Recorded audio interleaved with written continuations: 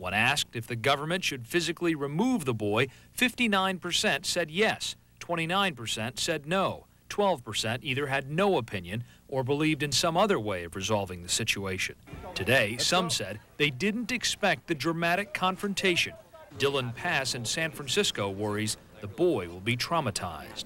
Not sympathetic with his father, and I'm not sympathetic with his uncle. I'm sympathetic with him. A sympathy shared by many in the United States who feel they've come to know a boy named Elian. Frank Buckley, CNN, New York. The strongest reaction to the developments was seen